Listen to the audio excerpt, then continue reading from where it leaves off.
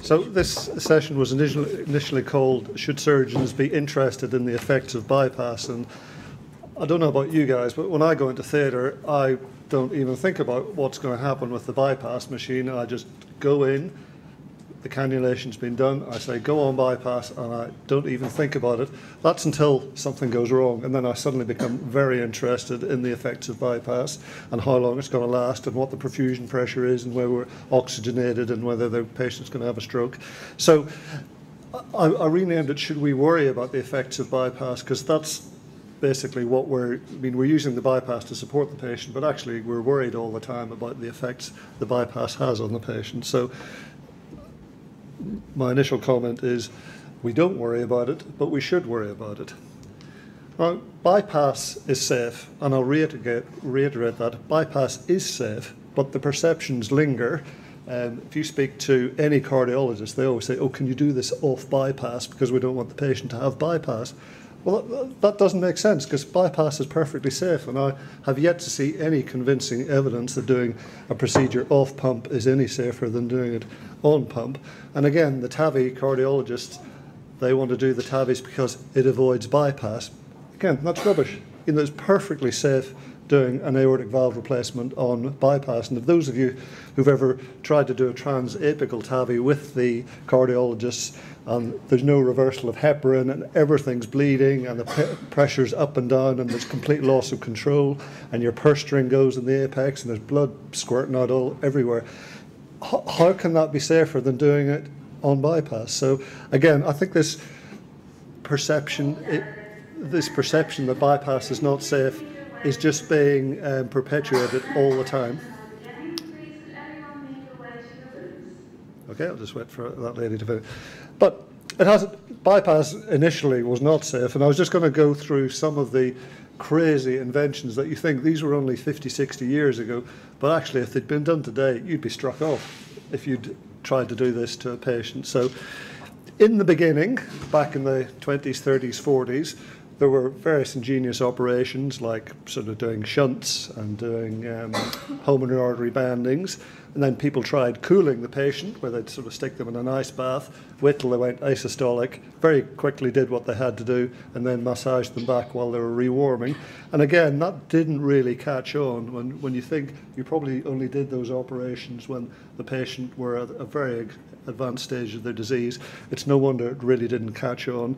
And then the other crazy thing they did was to suture a sort of cone onto the right atrium and try and close the ASD through a bucket of blood with a patient with right heart failure who had advanced progression of their ASD with pulmonary hypertension. And again, you can imagine the very worst cases had the very highest mortality.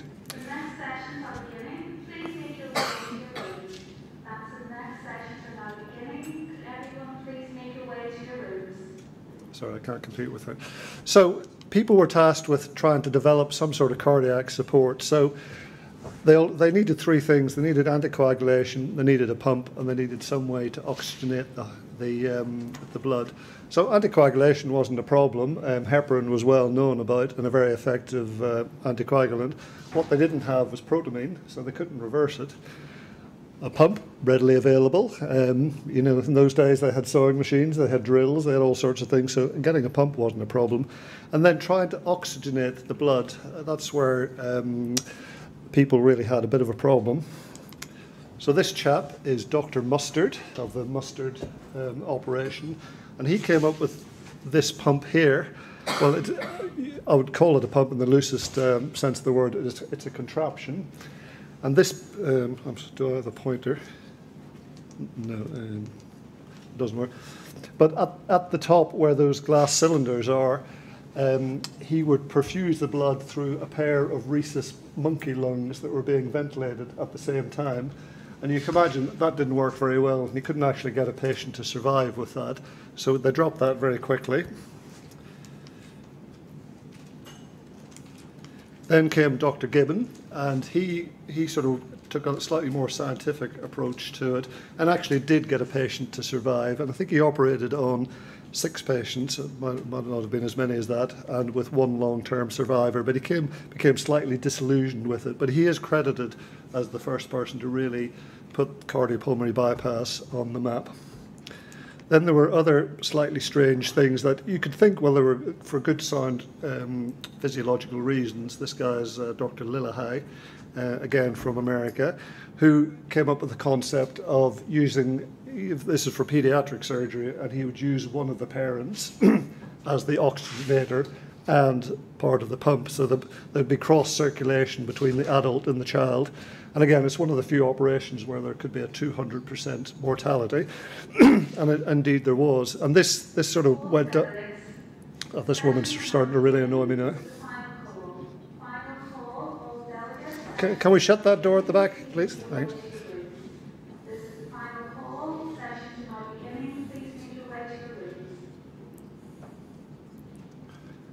Okay, thank you.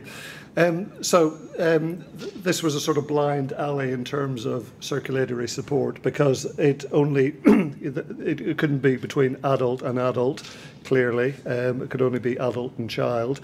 And again, if you look at the figures, yes, they had some spectacular results, but the mortality was in the order of 30–40%. And you can imagine how well that would go down in the United Kingdom these days. You'd be struck off. So again, they went back to looking at the cardiopulmonary bypass machine, and one of these guys is Vincent Gott. I don't know which one it is, but they came up with the concept of the bubble oxygenator, where they basically just bubbled oxygen through deoxygenated blood. And again, that was good for oxygenation, but it wasn't terribly good for the patient because of gaseous embolus. And they came up with the device to the left was not disposable. It had to be cleaned out every time. The device to the right was a disposable mechanism. And again, further, this is Kirkland's device. And again, there's a rotating disc effort on the right-hand side, where basically the discs just pulled up the blood, and like a washing machine, and blood oxygen was blown through it. So things began to develop, and in the sort of 60s and 70s things got safer. And I mean, in the British Isles, I'll just put a shout out for the Hammersmith Hospital. This guy is Mr. Melrose, Dennis Melrose, and he did a lot of work on cardiopulmonary bypass in the 60s at the Hammersmith, but he's credited for the first guy to use cardioplegia in the world. I don't think he's got enough recognition for that, but he was the first one. And this is the Hammersmith Hospital on a sunny day, so it doesn't happen very often. But the initial developments, things got safer, membrane oxygenators instead of bubble oxygenators. I mean, in the olden days, again, if you can, for the younger surgeons, the patients there'd be 2 patients on the list, and they'd both have the same blood group, and you'd use the bypass machine for one patient, and then you just wheel it through without cleaning it, same prime or what have you, same blood in it, and use it on the second patient. You couldn't do that now. It would be unthinkable. So oxygenation was sorted out, filters were put in, bubble detectors, biocoating of circuits, pulsatile flow, but perhaps the most important development during the 60s, 70s, 80s and 90s was the development of perfusion science and perfusionists, so a group of people who actually understood the bypass machine. Because I think, I'll sort of throw this out here, that a lot of surgeons don't actually fully appreciate what goes on with cardiopulmonary bypass. And I've just stood down as the chairman of the exam board, and I can tell you the candidates coming through do not know a great deal about cardiopulmonary bypass, and they probably should know a little bit more.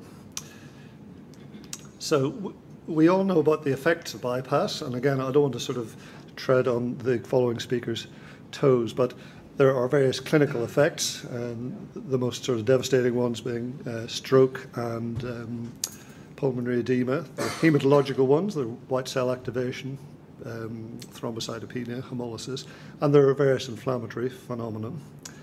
And that's in addition to cannulation problems, decannulation problems, and training air, all that sort of thing that we see from time to time.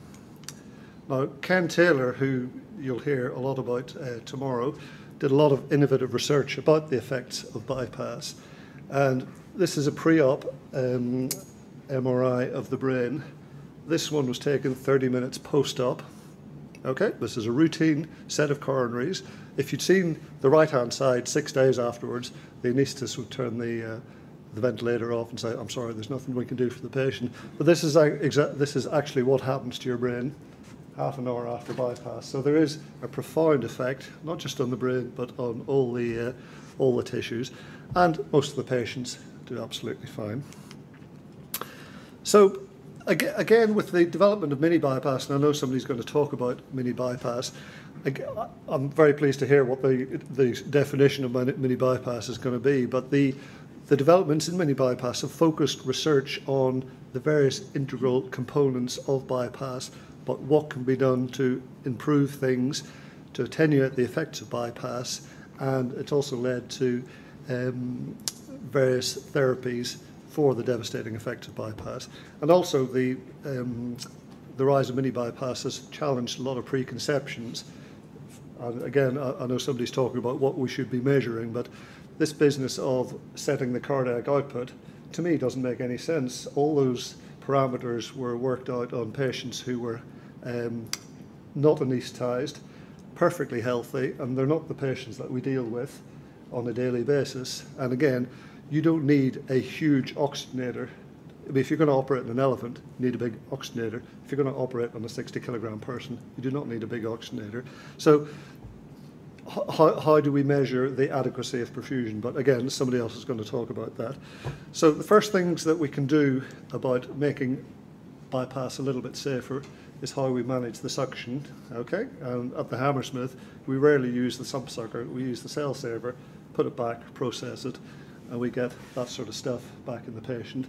If you leave the sucker in, churning away without anybody looking at it, the stuff that actually comes out of the suction vent and back into the tubing looks like that. And you can guess that there's somewhere, even if that settles for half an hour, it's still going to have a bit of gaseous embolus in it. Sorry, this slide hasn't come up very well. It's supposed to be a video. But again, if you concentrate at the top of this cone, you can see air bubbles. And this is active air removal. So it's not just a bubble detector. This is a bubble detector connected to a centrifugal pump. And as soon as it detects the bubbles are taken out straight away. And we used this for a while at the Hammersmith. And it was very good because even if you got air in the right atrium and you were entraining air, it would just stop the pump, reset it, suck the air back out into the right atrium, suck the blood out of the right atrium, prime itself, and off it will go again without you having to do anything. Now, if you get air in the venous line and you lose it to the perfusionist, you're there breaking the pump with a jug of water, trying to get everything back before you go back on bypass again. So things like this, when you've got a mini bypass circuit, to me are actually safer than conventional bypass. Then again, if you have retrograde priming, antegrade priming, with conventional bypass, which is the blue line, you get huge swings in hematocrit for the first couple of minutes before it finally settles down.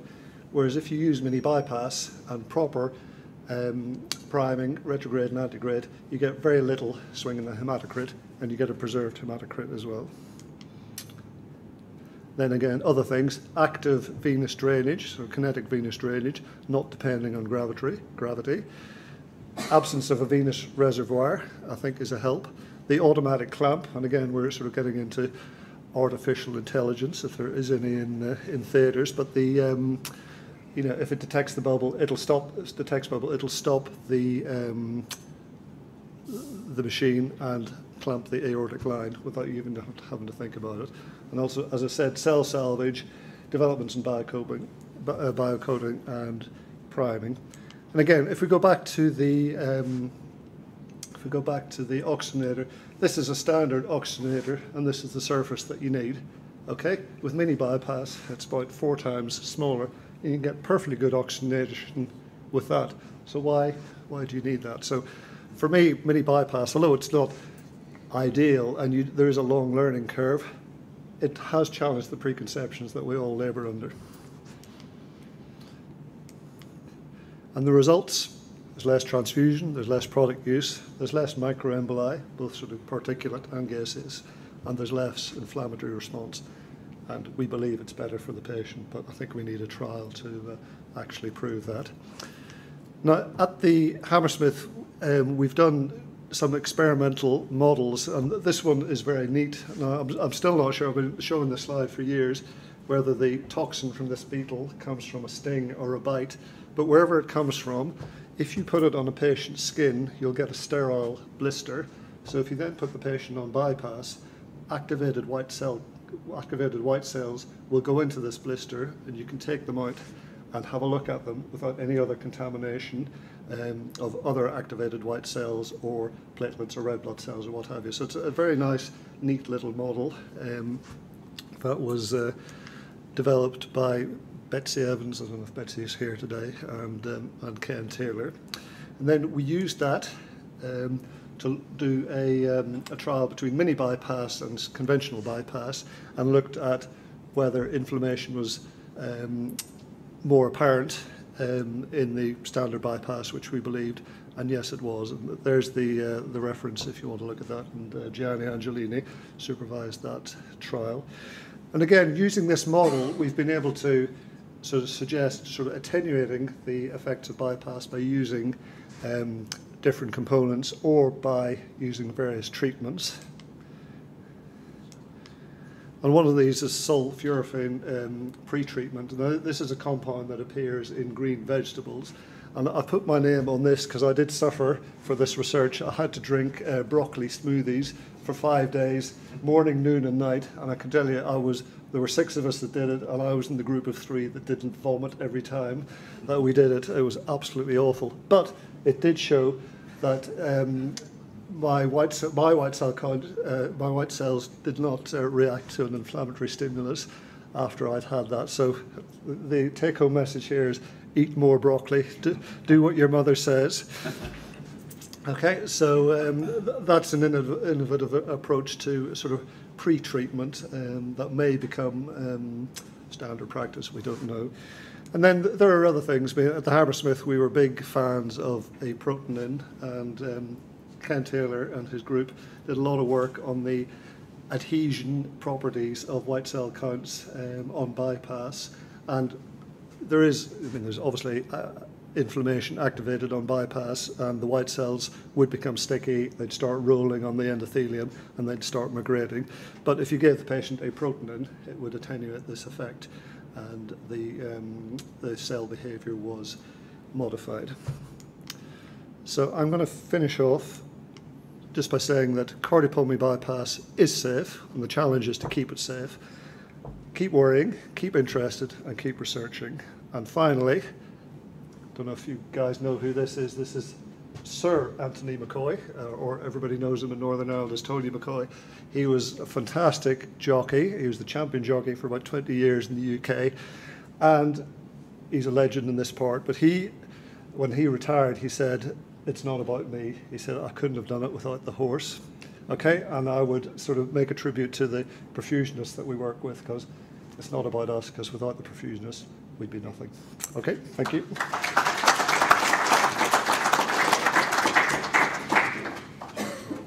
I can answer questions.